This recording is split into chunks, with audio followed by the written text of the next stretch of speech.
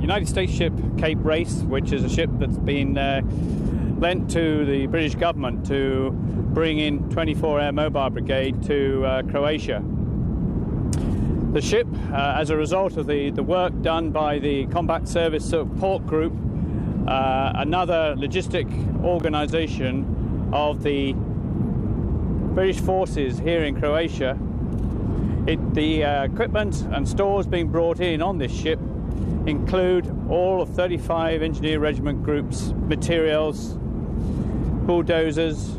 trucks, forklifts, 3,000 tons of equipment, which will enable the engineering regiment and additional troops here to build the necessary habitation, pollutions, sanitation systems to allow up to 4,500 troops.